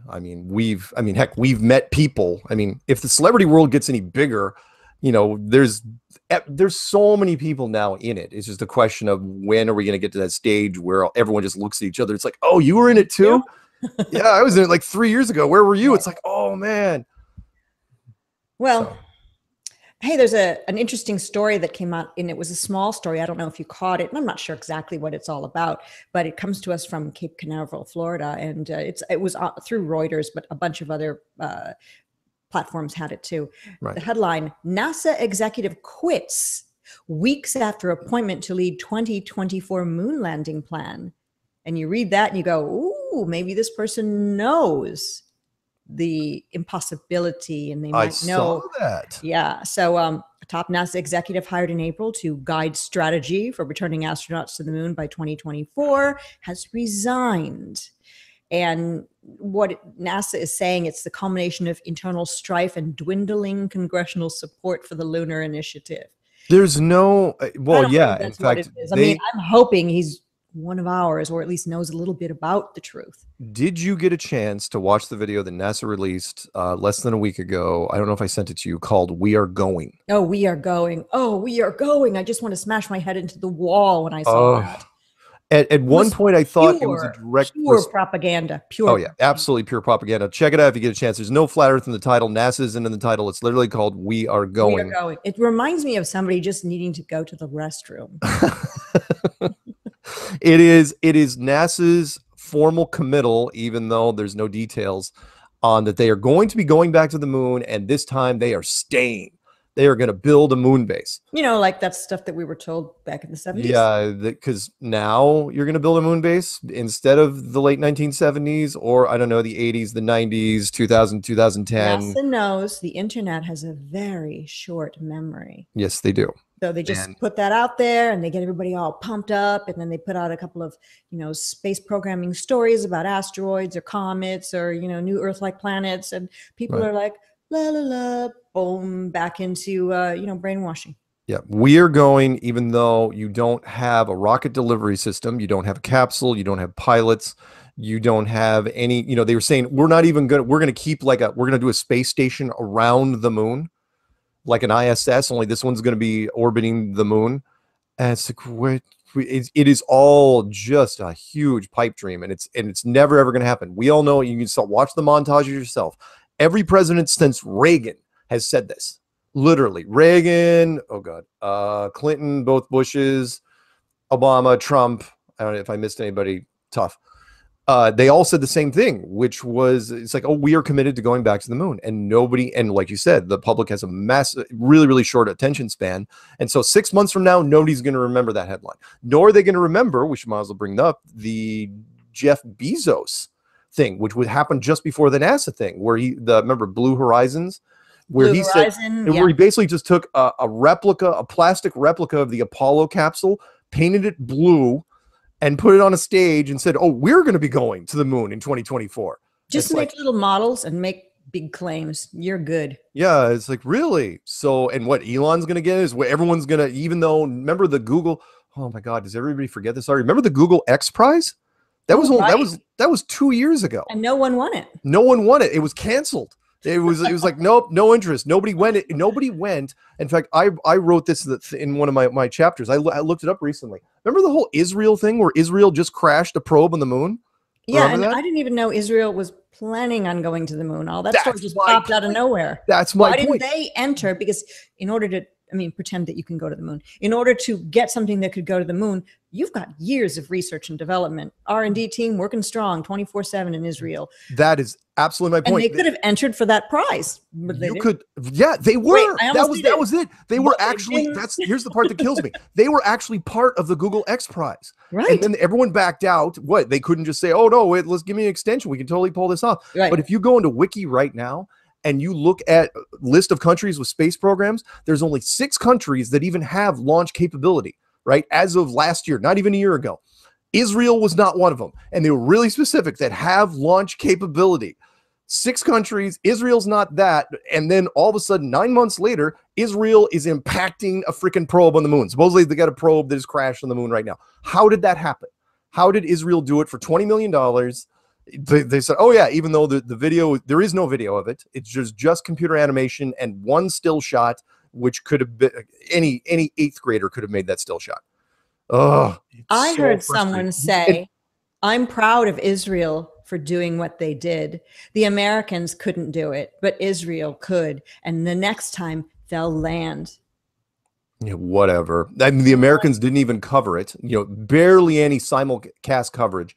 And then after it was over, and remember, I watched the Israeli control panel room, the mission control, and it was like they almost knew. The guys they're like, oh, they were really excited, and then it was like, oh, well, that's it. Let's shake hands, everybody. Let's sing a quick song, and everyone was out of the control. That was it. It was done. Roll the credits. Good night, everybody. It was like, what? It was unbelievable. I just came out of nowhere. When I heard the story, it was like, what, 4 or 5 days up? Oh, I'm sorry. That was the other thing, which was, but from launch until that thing crash landed, it was like a full month. And I'm going, what? Why would an unmanned probe take a full month to get to the moon? Well, if nothing takes that long. I mean, that's like taking a bus to Dallas from where you are, and it gets there 3 weeks later. Very Why? interesting. Why did it take that long? Nobody knows. Well, of course, it didn't happen at all. Well, but no, but when why they would you know the story, they can look up about the Apollo missions and find out how long technically that took. Right. Well, no, that took days. That Yeah. wasn't that long. So this thing took a full month. And again, this was unmanned. Maybe it was a Yugo they used. It was just, I'm sorry. It just I mean, it caught me off guard as much as Elon in 2017 when he said we're going to take 2 tourists around the moon in 2018. And I'm doing the math on my fingers going, you're going to do what in what time frame? It's like, no, you're not. And then when I heard it's like, oh yeah, by the way, Israel's going to land a probe on the moon, and they showed this little probe with the flag of David. Wait, what's it called? Star of David? Yeah, but what's the flag called? Just Well, the flag with the Star of David on it. You know, the blue with the Star of David on it. And it's actually on there. That's the little thing. It's actually, they're showing it go away, even though there was no footage pointing back at Earth. Just so awful. So it's why I have a whole chapter called Why NASA Failed, and I had to keep myself from just typing forever because it's like, look, there's so much stuff. And every other space agency. Yeah. Well, yeah, but NASA was at the one. Top, connected, even if they on the surface don't sometimes support each other. Yeah, it was behind closed doors. Hey, by the way, you know what happened last night? Do we want to know? No. Yeah, no? Fine. I went down to the YMCA. I was really, really drunk, and well, one thing led to another. No, Did you wear chaps that had the butt part cut out, or were they like full coverage? Well, there was full coverage for a while. What? Nobody has Grindr? No, Grindr's a dating thing, right? Somebody told me to get it. So, no. I had my 200th show on Strange World. Yes, congratulations. Thank you. I looked at Zulu One's channel; it's not there, so something must have happened to the recording of it. It's probably the music. You see, Zulu amplifies the music, and if your music is loud and clear enough, it will show up on the copyright filters. And so Joe Jackson, as you know, is still blocking people. So what? Night and Day is the song. Yes. Well, Night and Day is the album. Oh, Night and Day is the album. Ginger Sugarbush's favorite song that you play, which is Steppin' Out. Steppin' Out. Yes. Steppin' Out, one of my, and the reason why it means so much to me, I think I told you years ago, was that it was one of the first MTV videos I ever watched. I remember. In fact, it was one of the first in rotation. Dressed in pink and blue, just like a child, is one of the lines. Yes. And people have been asking me, it's like, oh, you should sing it, because as you know, I have a lovely singing voice. People are asking me to sing it. I'm going, look, it's for people with, like, you couldn't pull it off either. It's for people with a high voice. In fact, I said even Joe Jackson can't sing it. That's funny. It's just it's the musical. The melody is so great that he just kind of lilts over the top of it. Whereas I'm really amazed no strong female singer has done a cover of that song. Maybe they have. They should. It's a great song. I love the rhythm and melody. It's got that whole metro subway. It's jazzy and it's New Yorkish. Yeah, it's very glamorous. The video was shot obviously in New York in a hotel. I don't know. It was just one of those magical, cool times. A magical moment, that song. It was. There was this wonderful. I'm sorry if you don't know when MTV first came out, when it only back when videos was a thing. Right, and I used to want to be an MTV VJ so badly. Oh, you totally could have been an MTV VJ. How old were you though? I was 18, 19. Your window was too early. It was too early. Remember, you had Martha Quinn. 81 is when I believe she had the whole plucky thing going, but it was mostly guys, and Martha and I can't remember the black girl's name. But Downtown Julie Brown. No, she came later. Oh. Yeah, it wasn't until the late 80s, early 90s when they started bringing in, like House of Fashion, and you totally could have done it later. But yeah, those first years, nobody. That was like, hell, they didn't even know. Yeah, at the time, they're like, everybody thought it was a stupid idea. They couldn't get that thing off the ground to save their life. And then all of a sudden, what happened is the kids were running to the record stores asking for albums that weren't there because they only were on MTV. Interesting. Yeah. I loved it. I didn't have TV. I was already out of high school and living on my own. But whenever I'd go visit my parents, they had a TV upstairs in the living room, but downstairs was a finished basement that it's in Michigan. And there was a TV down there. It was more like a rec room or family room down there. And my sister and brother would often watch MTV. And I'd come over simply for the free, wonderful family dinner because, of course, I was living on my own at that time. And, you don't, I was early in radio and didn't make very much money, but I'd come home and get a great, get some food, do some laundry and watch MTV with my sister and brother. My dad's parents lived in really, really close to downtown Seattle. And Seattle was one of the early MTV markets. And when I went over there and I got on the MTV station, I knew nothing about music. I knew nothing about videos. And I just literally planted myself in front of that set. I was so young. 12 maybe, and just watched. I mean, and plus remember there was programming that happened to us though. Do you remember, by the way? It was about programming, even if we saw it as only entertainment. Oh yeah. I remember all the old videos, and remember there was only so many bands that even had videos. So after like 2 or 3 hours, they looped. You're all of a sudden you're back into it. It's like, oh yeah, this one's back in. I just saw this a couple hours ago. What was your favorite MTV video? We all know the first video was the Buggles video killed the radio star. Right. My brother liked Warrant Cherry Pie, very sexual, and it actually had a real cherry pie in it. My favorite MTV video of all time? Mm-hmm. That's easy. Or like early on. Well, I knew video, the combination of video and music, it would have been Aha, Take on Me. Oh my gosh, I was going to say that. I mean, fantastic. The video showed real life, and then it also went to a drawing.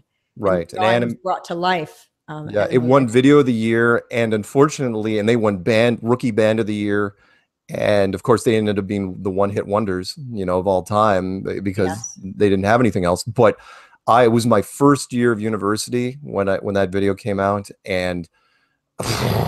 It was just, it played all the time, and it was such a happy poppy tune that it pretty much exemplified the 80s for me. It was like, what was the sexiest video? I'm going to name what I thought. The sexiest video, in my opinion, on MTV was by Whitesnake, a band I don't like. Oh, with Tawny Katane. Here I Go Again from 1987 with Tawny Katane. Like doing like all these acrobatic activities on a car. Yeah, that's weird. You and I are absolutely thinking the same thing. I immediately thought of her because she's become the iconic 80s video girl. Mm-hmm. Because remember, back then, you couldn't get away with too much sexy stuff. You could try, but it really wasn't. It had to be innuendo in a way. Right.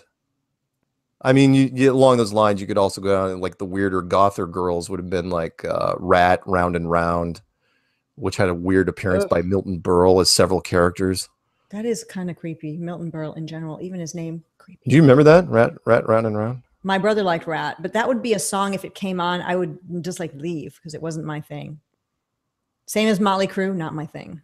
Yeah. Well, what were you Men Without Hats, remember? The Safety Dance. Oh, God. No, seriously. But in 80, not that we should go off the rails entirely. By the way, everyone probably watching is like, is this a Flat Earth show? Is this a Flat Earth show? Sorry, we should not talk about 80s videos that much. But it's... if you were around then, you have your memories. And also, even if you weren't, 80s music is played in restaurants and bars to today because it's suitable for all oh yeah, the really supermarkets now are pretty much all 80s tracks. And I remember growing up in supermarkets in the 60s and 70s played what used to be called elevator music. But now elevator music is 80s music. Sad. Right. Must mean we're getting old. What is that? What? Yeah. All right, let's take all right, do you have any other around back to Flat Earth. There's a Flat Earth meetup that Malav has. And we've talked about Malav Cocktail, and he's been in the live chat. He's doing a meetup Tuesday, June 4th at Whole Foods at Wheaton Donata Square East. And if you do a promo, that would be cool for him. Send Malav, if you're listening, send me that, please, again. No, Tuesday, June 4th, Whole Foods, Wheaton Donata Square. And the Calgary conference kind of threw me in terms of promos. Well, the other thing. And you can email him for more info, MALAVBHAVSAR@yahoo.com, MALAVBHAVSAR@yahoo.com. So he wants support. He and his dog Shanti would love to see you at one of his meetups. He's doing a series of them. It always bugs me, by the way, because I had a girlfriend named Shanti, which is different from Shanti. Right. The German Shepherd. Yeah.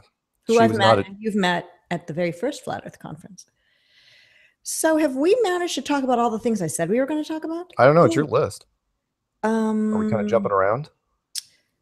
let's see. There was something. Oh, it was about investing in outer space. Right. There's a video that came out by, they don't have a lot of subscribers. The channel's called The Compound, and it's about investments. And the title is called How to Invest in Outer Space. And I know none of us are going to be investing, but there are people out there who would purchase tickets to go around the moon or go to Mars, or, you know, and then of course that money would get pocketed, and of course no one will ever go. But Andrew Shannon, the CEO of Procure Asset Management, is well known for what are called in the financial world ETFs. And he's out with a fund now that's meant to offer investors a pure play on investing in space. And if you go look at the video in the description box, it says commercial space travel and services is a segment of the market that is attracting more and more interest. Jeff Bezos, Elon Musk continue to build their rocket companies, Blue Origin and SpaceX, respectively. In addition, media is being dedicated over satellites and launching and building of spacecrafts, attracting all sorts of attention.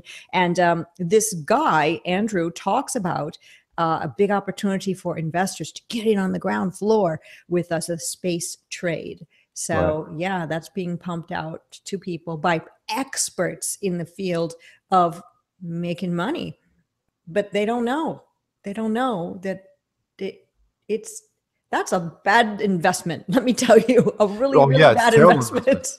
Nobody, I'm being deadly serious when I say this. No tongue in cheek. Nobody should invest in Blue Horizons by Google, or Elon Musk, or Virgin Galactic, or even NASA. Don't. And I know they're not a public company, but come on, don't do it. There's nothing. You're talking about an empty cardboard box with a few pieces of packing popcorn in there. I wonder if these companies give their stockholders shares. You know, I mean, excuse me, give their employees shares. Well, stockholders. As gifts, you know, as bonuses. Dividends. I don't know. I mean, but if you're not going anywhere, if you're not doing anything. But we know it's kind of a joke. I want to touch on FE Core. I mentioned that in our opening, and I don't really have too much to say other than I put a link in the description box of the preliminary results of the FE Core Force the Level test. Brian Mullen had forced the line. Brian Mullen removed himself from social media, and then the FE Core group came up with a different and perhaps better way, but using Brian's idea to see whether or not we are living on a plane or living on a convex Earth or concave Earth or what have you. And Chris Van Maitre, who's on vacation right now, is going to join us next Wednesday and talk about what the preliminary findings are and what he's going to be talking with Sandor and a bunch of other people. And he's going to dig into the whole thing. And what has been found is, I'm reading here the secret little message, that they need more time to analyze the data and check it for errors and calculate refraction.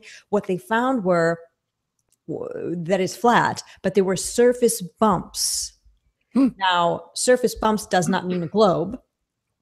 It might have something to do with the weather and the wind that was happening at the time, and that throwing off the measurements on the posts. And it would be something that you'd have to go watch for yourself. If you haven't seen the video by FE Core, you should subscribe to the channel, and in the description box you will find a link so you can watch it yourself.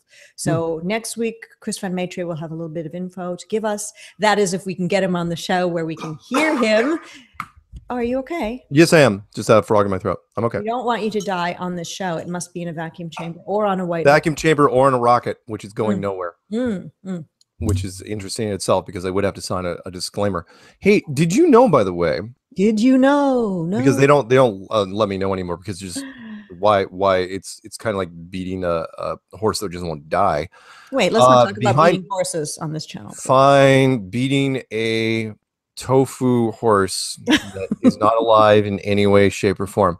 Okay. So Behind the Curve is still touring.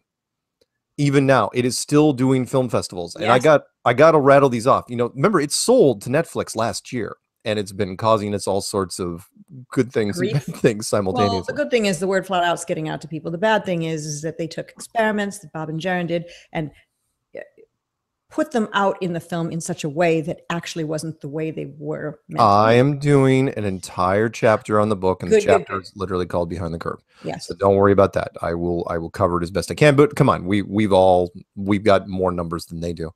But since 2019 started, right? We did. I'm just going to rattle off the cities, right? Chicago, Illinois, Fargo, Belgium, Detroit, the Czech Republic twice. Daniel actually flew out to that one, apparently. UK. Russia? What? Russia? The Czech Republic? Oh. It's Eastern Bloc. No, but I mean, didn't they show Behind? Oh yeah, we were in Russia for 3 showings. Yeah. In Russia. Inverness, I'm gonna have to butcher this, UK. Sorry. Inverness, UK. And that hasn't even happened yet. That's May 8th. May 9th is still happening. Newcastle upon Tyne, UK. And then the Rio Cinema in London, the Right Now Film Festival. It's showing in 3 different cinemas. It's the Right Now Film Festival. 3 showings in London ending on May 10th. This thing will not go away. And in some ways, I wish it would go away. But I have been asked, if you, knowing what you know now, that they would name it Behind the Curve and they would, mock flat earthers, including you, would you still do it? And my answer is yes, because it got the words flat earth out to a lot of people who never heard about it before. Oh yeah. And it's not going to change people's mind to not look into flat earth. Those who live in the world of cognitive dissonance are going to stay in that world. Those who are curious people, which all of us flat earthers were originally, which is why we started researching to begin with, those people are going to research. And that movie will just be like the first video you saw about flat earth, or the first mention you heard of it, when you thought, that sounds stupid. Right. But where are you now? And where will those people be in the future too? So and it's a good thing don't forget that I mean, the film festival is one thing. I mean, that's a limited audience, but the Netflix, it turned out to be a mind bomb for anybody under the age of 30, because again, everybody under the age of 30 apparently has Netflix because it's the cheapest way to get the most entertainment.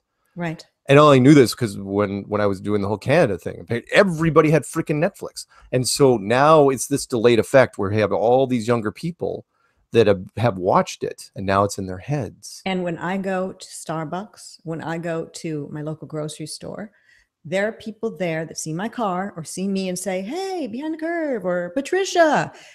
I had Starbucks delivered with a service called Postmates. You get an app on your phone and you can any food or drink delivered.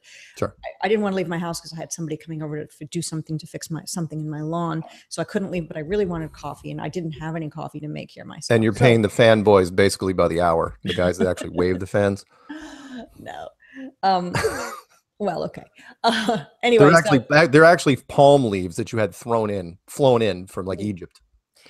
Well, the guy who came and delivered my coffee, now I never saw him before in my life, and he had my name on, the where it says to deliver to my address.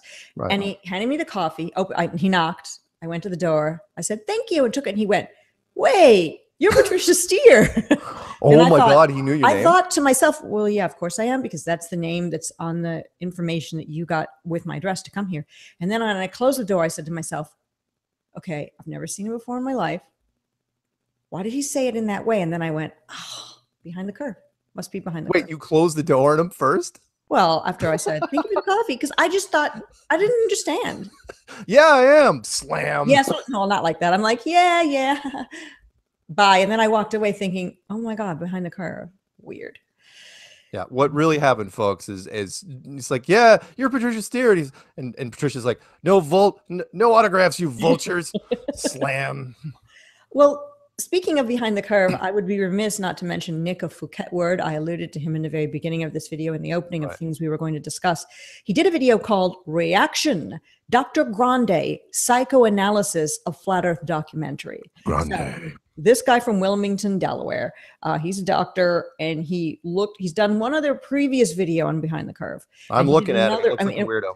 One previous video on Flat Earth, and then he went on to tackle Behind the Curve. And basically his assessment is, without actually coming down hard on us, that perhaps we have mental problems. That's why we believe the earth is flat. Right. And Nick of Fouquet Word went piece by piece through this Dr. Grande's psychoanalysis of all of us and tore it to ribbons. So I encourage you to go. A link to that video is in the description box. Nick's cool. He gets it. And he has great videos, and I cannot believe he doesn't have more subscribers than 10,000. So we need to change that, because he does great videos, so many great videos with very simple experiments too that anybody can understand, and he's super nice. So go check that video out. It's called Reaction Dr. Grande Soy Latte, Grande Psychoanalysis. Grande. Fouquet Word, PHUKET Word. Did David tell you his little story when he went to the music festival just a couple days ago? I know a little bit about a t-shirt. I mean, a sweatshirt. So T-shirts with a close friend of his. He was introduced to this one kid. I'm going to butcher the story. Oh, this is a whole different story. Okay, go ahead. Yeah, if David's in chat, I'm sorry, I'm going to butcher it. He was. Where he's in there. Hmm. No, damn it. No, he's not here. I'm totally going to butcher it. Quick, tell the story while he's coming. Okay, yes. Yeah, so something to the effect was David was introduced to him as a flat earther. Can you hear me? Yes.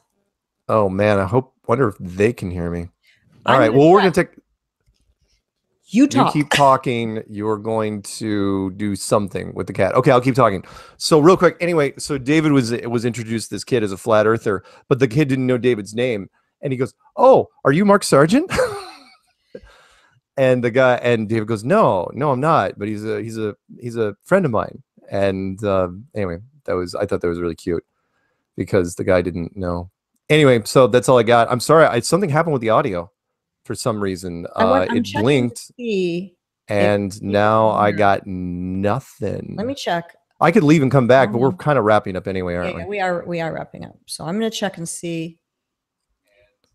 Wait, I've noticed, because I'm listening live, they can hear me, but you can't hear me. Oh. No.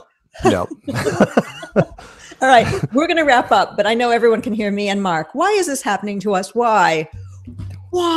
Anyway, mwah, goodbye, love you. Leave a thumbs up and a comment. Mark, wrap it up. Stay flat, George Clooney, Hail Hydra, go Powercoin. Read my book when it comes out, and I'm dying. And that's how we do it. Goodbye. Flat Earth.